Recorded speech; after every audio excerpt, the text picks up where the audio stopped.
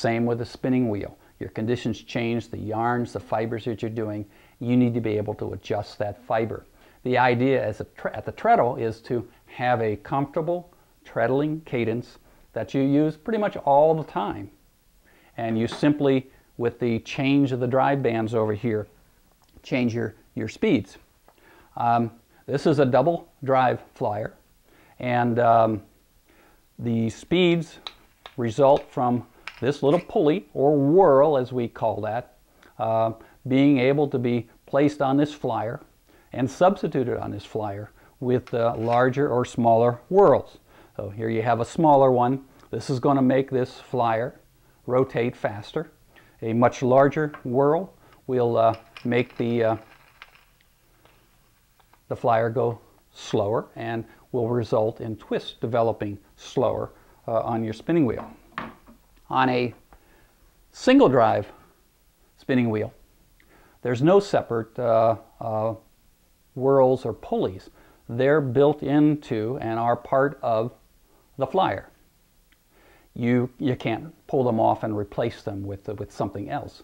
So in order to augment the change of speeds, or adding or subtracting or lowering the speeds on your single drive wheel, you have to replace the flyer.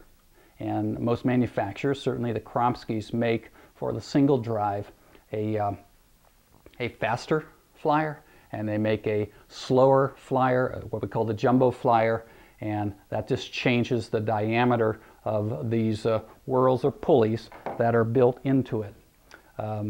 Wheels tend to be classified as slow, medium, and fast wheels, and generally what we're talking about there is the high-end ratios that come with the wheels. Some wheels, the high-end ratio may be 10 or 11, and that's not very good for a variety of different spinning circumstances. But if you have Romney sheep in your backyard and that's all you're spinning, perhaps a slow wheel is all you need, but you'll never be able to have those faster ratios should you ever change to some other types of fiber or other type of yarn that you're going to be spinning. A medium wheel speed ratio of 13 or 14 to 1 is good, and on those wheels you're probably going to have ratios that on the low end are in the 5 or 6 range, and that's good. And for many spinners, they live in that medium range and they're happy, particularly if they're not interested in efficiencies or amount of yarn produced. They're happy and they can live with that. But if they had the option to add on something, change to a smaller whirl, change a flyer to get into the 16, 17, 18 range, that's where we start talking about a wheel being a fast wheel. 16, 18, 20 to 1 as a ratio on the high end is a fast wheel. Generally those wheels have ratios as low as 6 or 8, and by adding on a flyer or a whirl, you can get them slower or even faster than that. So what ratios do you need on a wheel? To a certain extent, that depends on the fibers that you're going to be spinning and the yarn that you're going to be producing, and in the back of your mind, how efficient you want to be, whether you want to think of yourself as a production machine, taking full advantage of your wheel and the ratios and generating as much yarn as you can, whether you're just a comfortable enjoying the spinning aspects, you're not interested in efficiencies or production output. You have to determine that, what you're going to be. But if you can invest initially in a wheel that gives you a wider range of ratios, either out of the box or by adding on simply a smaller whirl, you preserve for yourself the ability down the road to get those higher speeds or those lower speeds. And that's really what you want to invest in, the future, what your wheel can do for you.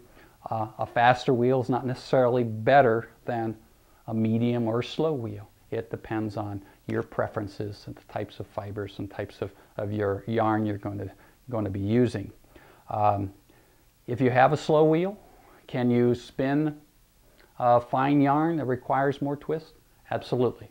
That's not a problem. You have to compensate, though, in a way that's not going to be related to the mechanics of the wheel. You're going to have to treadle faster.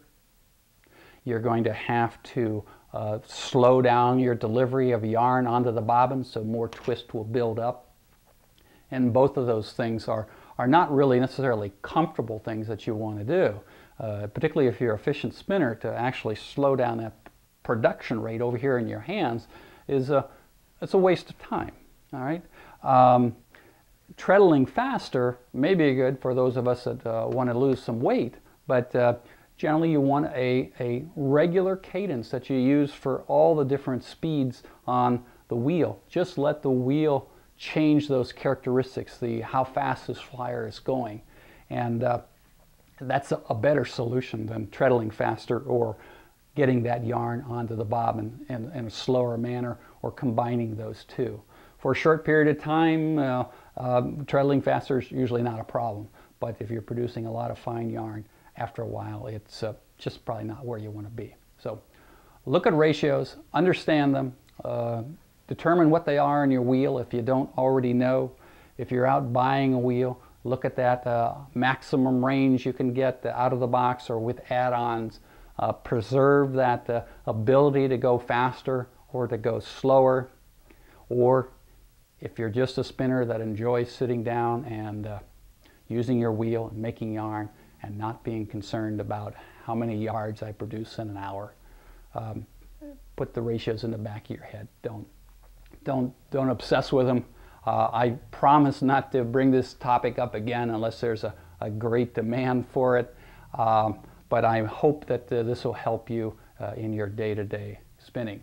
Tim Horschler with Tim Talks, New Voyager Trading. Check back. We're adding videos all the time, and if there's a topic that you would like us to address, just send us an email and we'll try to work it into our production schedule.